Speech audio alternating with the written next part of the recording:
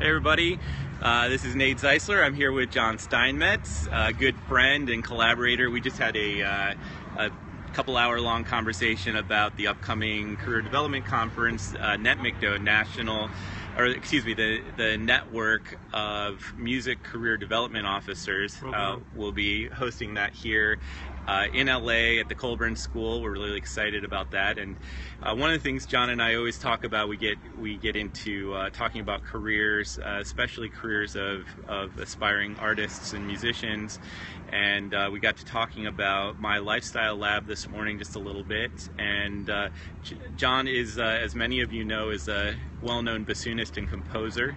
And John, I'm just curious about your impressions about, you took this little quiz that I have up. I'm curious about your initial impressions on what you thought about the quiz and if anything bubbled up for you. Well, first of all, I think it's a great idea to get us all thinking about how we want to live our lives. What our priorities are, especially our financial priorities, because as musicians, I think that topic is still kind of taboo. We're supposed to just be into it for the art. We have to think about how we're going to survive in this kind of crazy economy that we have. So because people have different tastes in the way they like to live, I think it's great to discover that. Because I didn't know any of those things about myself early on. I was just always doing everything by groping and blundering. Sure. But it also reminded me that I haven't been very often the instigator of the projects I've been involved in. Usually I wait to be invited to participate in something. So if somebody invites me to write a piece, or somebody invites me to be in a festival or in a gig or something like that. The power of live streaming. We've got other people around us. Life is going on right here. And then within those projects, sometimes I would ask a lot of questions and maybe try to make some kind of change. But and it's just interesting to me that I think I did have a certain risk aversion, so that I didn't start a concert series, for instance. Sure. On the other hand, I got invitations to odd sorts of things that did not at all fit the profile of a bassoon player or a composer. Interesting. The biggest one, and I ended up saying yes to them, whereas other people would go, no, I don't do that. But I would often be intrigued and say, okay, I'll do that. Yeah. So I got invited to be part of a computer science research project that initially was based at Atari Computer, and then some of the same researchers went to Apple a few years later, and I was for many years a consultant on this project. And I was there as a musician and as an artist, but interacting with programmers and software designers and hardware designers who were trying to think about what the future was going to be. And luckily the guy who was head of this project thought that artists and educators and other kinds of people other than technicians ought to be involved. Yeah. It was great for me. It was an income stream I hadn't been expecting at all. Yeah. But more importantly, it made me use parts of my brain that otherwise I wouldn't have used. What do you attribute to opening up that door for you, or those doors that the kind of unconventional path to where you thought you would be heading? What do you think opened those doors for you? You mean what made me willing to say yes, or what made the invitation come?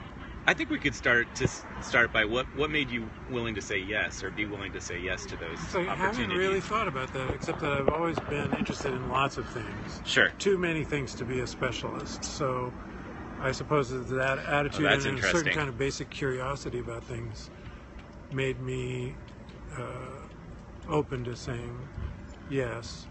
It was always hard for me to spend a lot of time practicing and making reeds. So maybe it was just, this is a great way to get distracted from that. Yeah. So that conflict or that tension between being a specialist and being a little bit more generalist in nature may have opened up more doors for you early in your career, it sounds like. I think that's right. I think it did. And it was also a basic tension in my life, because in my musical life I was always working alongside and competing with people who were specialists. Yeah. And I had the musician's kind of OCD of wanting to be really good at what I did. Of course. So there was often a pull between even composing and performing. Yeah. Right? Yeah. So it wasn't always. It didn't necessarily make things easy, but it made it much more interesting for me. Yeah. Well, that's great. And I know that being involved with those computer people helped me see things about music that I wouldn't have noticed otherwise. Just as one example, I sat in an assembly one time at a school where these computer people were going to have a part of their research going on. And the computer scientists were introducing their project to the parents, and they were using all this lingo that was ordinary language to them, but the parents had no idea what these words meant. And I realized we do that in music too. We use our special music lingo with ordinary civilians, and they don't know what we mean. Right. And it was just an interesting revelation, and I don't think I would have noticed it sitting in, and say, a pre-concert lecture or a concert where somebody was talking to the audience, but I was able to notice it having gotten out of my usual field. And getting some of that diversity of thought in there early on in your career. And then I ran into fascinating thinkers from lots of fields in that project because it pulled together lots of different kinds of people. So there was Tim Gallway, a great thinker about learning, particularly in the sports area. I learned a lot from him. Dorian Nelson, who was an education researcher who thought about learning and education in completely new ways, and other people like that who are thinking big thoughts. That's fantastic. Well, thank you so much for your time today. It's been good to just catch you and catch you up with everybody for a few minutes here, and look forward to working with you at the conference here in a couple of weeks. It's going to be fun. Be there. Yeah, come if you can. All right, thanks. See you soon.